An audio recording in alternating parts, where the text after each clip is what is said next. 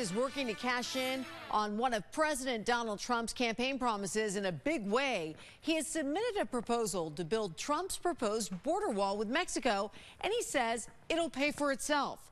13 Action News anchor Christopher King is live in North Las Vegas to explain how. Christopher. Tricia, take a look at this. It's a wall made of solar panels. They generate energy.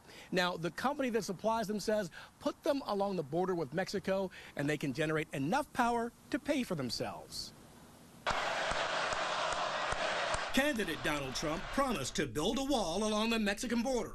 President Trump insists he'll get it done. We will build a great wall along the southern border. Thomas Gleason says he is just the man to build it. I want to be one of them. He heads up Gleason Partners, a construction material supply company based in North Las Vegas. If I don't do it, who's going to do it? The U.S. border with Mexico runs about 2,000 miles long. The controversial wall would cost up to an estimated $15 billion. During the campaign, Trump declared he'd make our neighbors to the south cover the cost. And Mexico will pay for the wall. President Trump now says American taxpayers would foot the bill, at least at first.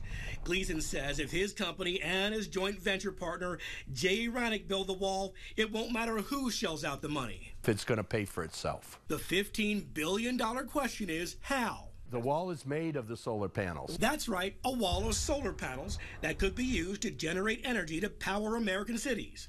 Energy, Gleason says, that could be sold to Mexico. Do you think it's going to get built?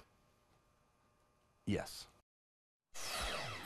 Now, Gleason has already submitted a proposal to the feds. He estimates his solar wall will cost about $7 million per mile. Multiply that by about 2,000 miles. That brings the cost up to about $14 billion. Now, Gleason says it wouldn't cost that much because he says he only wants to build a portion of the wall. We're live. Christopher King, 13 Action News. Thank you, Christopher.